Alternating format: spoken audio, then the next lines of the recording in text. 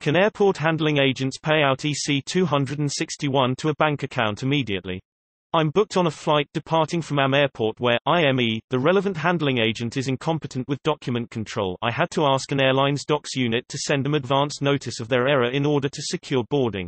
As I could use extra cash ATM, I intend to line up among the last at the gate, and, should they not accept my documentation, only insist once that it's definitely sufficient, and then let them do what they like.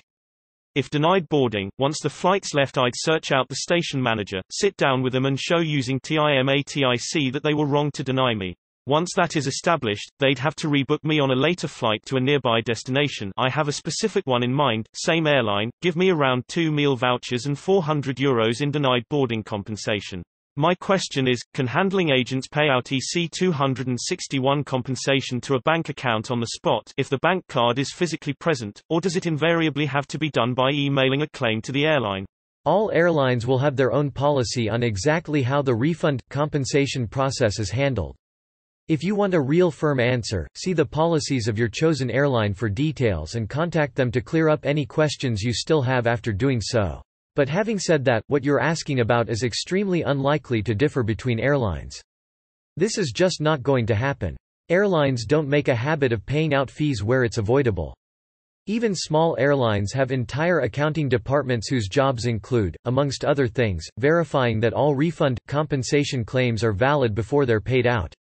You may know perfectly well that they have no choice but to pay out in your particular circumstances, but you could claim. They have no choice regardless of whether you're right or not. Doing so won't stop the airline from making sure of it themselves before approving your claim. It's unlikely that anybody you speak to at the airport is authorized to approve EC261 payouts, and even if they may be authorized to offer general goodwill compensation for other matters, and it's not a given that they'll be particularly inclined to do so there and then, even if they are authorized, especially if they suspect you've intentionally manufactured the situation. Even if you do find somebody who can authorize the compensation, I still wouldn't expect to receive it instantly. I made a claim after a cancelled EasyJet flight in 2018. The message notifying me its success stated that I would receive the sum within 14 days. I don't remember how long it actually took, but it was certainly several days and possibly close to the end of the 14-day timeframe. I see no reason that handling it at the airport would speed up that process. They're certainly not going to just give you cash.